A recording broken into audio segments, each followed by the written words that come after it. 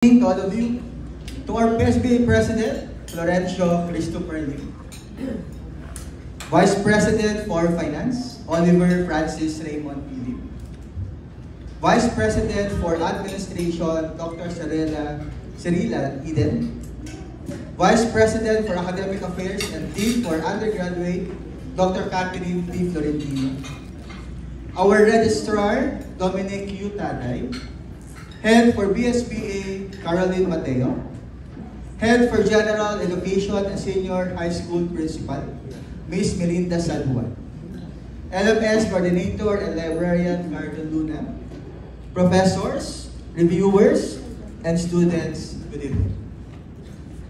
I take great pleasure in giving an opening remarks today, in this very important occasion of the school, and at the same time, our CPA refresher program.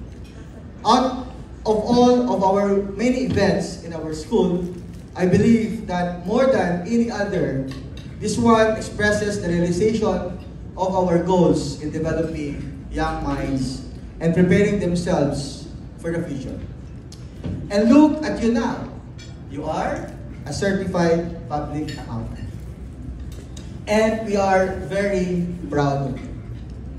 I would like also to commend your parents for giving your inspiration in everything that you do. Okay, I will call your parents now, so please stand up.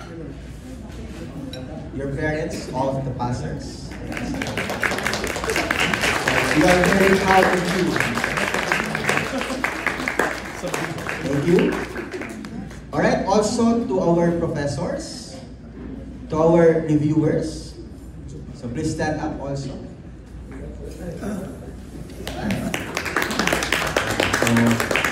Job well done, all of us.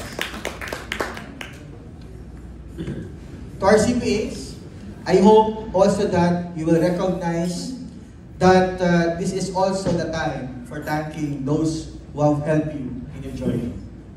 Sana hindi kayo makakalimot. The success of passing the CPA board is anchored from the people who taught you in terms of your development. Sabi nga nila, accounting is not just about counting bins. It's about making every bins count. The best accountants are not just number crunches. They are financial storytellers.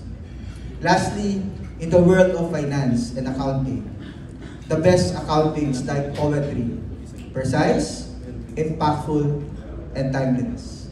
Thank you and enjoy your night.